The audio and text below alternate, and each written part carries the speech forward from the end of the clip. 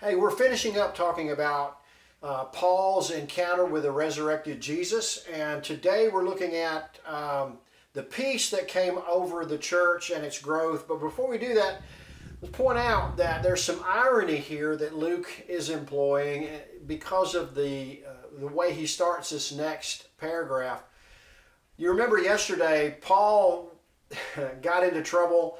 The Hellenistic Jews wanted to kill him. They were plotting to kill him, and the other people in the church, the brethren, they heard about it, and they said, you know what, we got to get this guy out of town. The best place for him is just to go home where some people know him and can love him, and I don't know, maybe calm him down a little bit.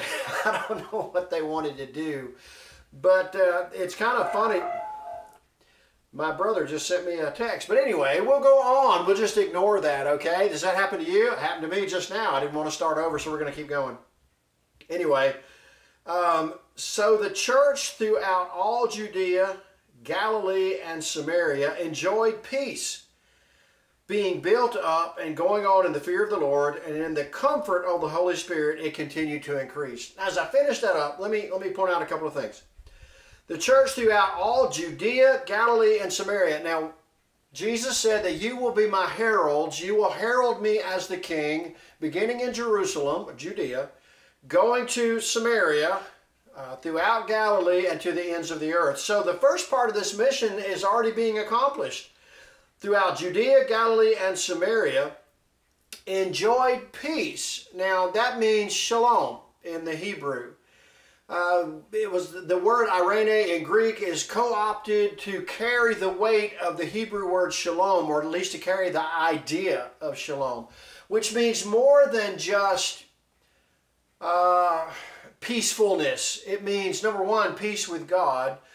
Number two, peace with yourself. And because of that, because of peace with God, you have peace with yourself, and you can have peace with other people. Because of that, we've been reconciled to God through Jesus Christ.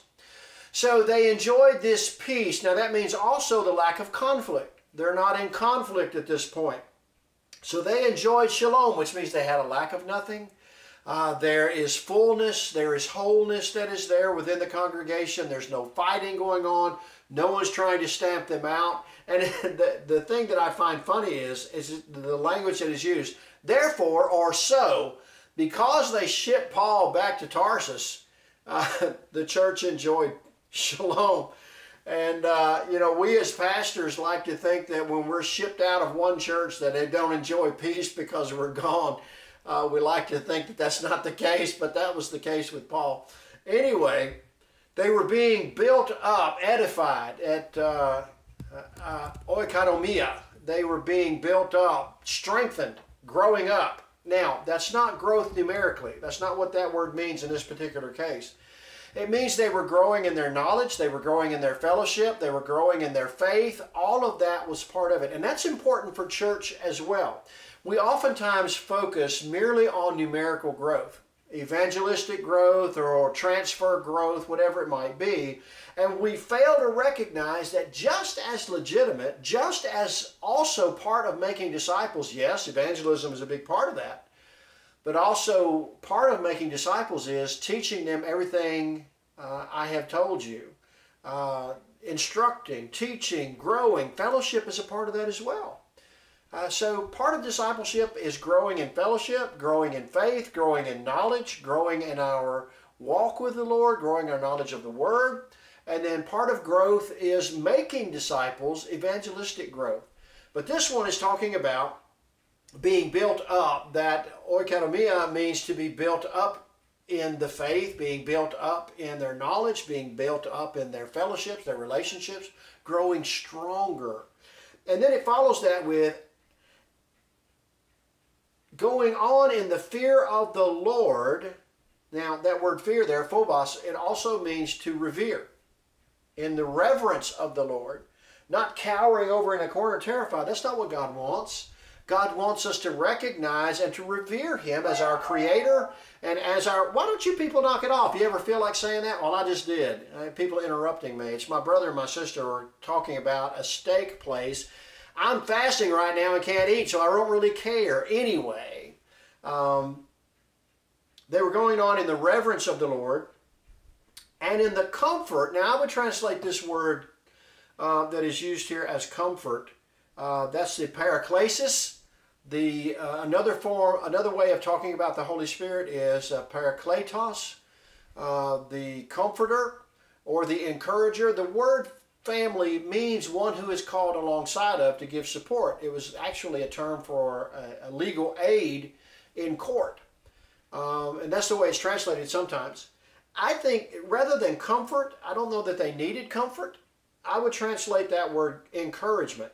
And in the encouragement of the Holy Spirit was encouraging them. How was He encouraging them? To grow in, because of shalom being present, to grow in their faith, to grow in their reverence for the Lord, their worship of the Lord, to grow in their fellowship, to grow in their relationships, and the church continued to increase numerically. So I think all of those things need to be present in a healthy church. And the church needs to be enjoying shalom, being at peace. The church needs to enjoy being built up in relationship, fellowship, discipleship, growing in knowledge, growing in reverence with the Lord, going on in the reverence of the Lord. And we need that encouragement of the Holy Spirit. How do we gain that? Well, we gain that through prayer. We gain that through being in the Word. We gain that through sharing with one another as they were doing. And we need to continue to increase. That means evangelism. We need to be evangelizing. And this world desperately needs to be hearing the gospel. We need to be heralding that Jesus is the King and talking of this peace that comes, this shalom that comes only through Jesus Christ and being made right with God. And then we can be at peace in ourselves. We can be at peace because we're at peace with God and peace with ourselves, we can be at peace with our fellow humans, and certainly within the church. And so throughout all of this, we have seen how Paul, because of his experience with the resurrected Christ, has a ministry. And that leads to growth in the church, that leads to faithfulness with the church, and it leads to the encouragement of the Holy Spirit. And I pray you belong to a fellowship like that. I pray you belong to a congregation that is called, whatever the name of it is, that is part of the body of Christ, and that you can experience that. Listen, if you don't have that place, if you don't have that where you can go and worship and be strengthened, encouraged in the Holy Spirit, where you can be at peace, shalom, the shalom of God is present, and where you can grow in knowledge and relationship and fellowship. If you don't have that, then I invite you to come to Troy First Baptist. We say that's the place where you belong. And that's a double thing. We think you belong with us, and we know that if you come, you'll find a place to belong. And our worship is at 9:30. That's this Sunday at 9:30. That's all we're doing right now. And I said I would say something about that on Friday, and today's Friday. Well, here it is. The staff and I met with the deacons of the church, and it was decided that we would begin opening Sunday school up. I don't want to say about Wednesday yet because there's some things going on, so I want to hold off on that before we say Wednesday's going to crank up. But small groups on Sunday will start up on June 28th. June 28th. That's the end of this month, the last Sunday of the month. We'll still be meeting at 9:30 for Sunday worship, and then we'll go to our small groups at 10:45. So 9:30 to 10:30 worship, 10:45 to whenever you feel like leaving. We won't have a time set on that. That's up to you guys. If you want to come and be a part of that, please come on. And to my church members, please help me promote that. We want to see this work. I think if you try it, you'll enjoy it.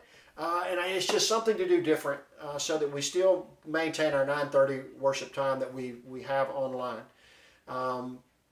This Sunday you're gonna see I have talked with the deacons and with budget and finance. There's going to be a couple of things for you to vote on. We don't have business meetings yet.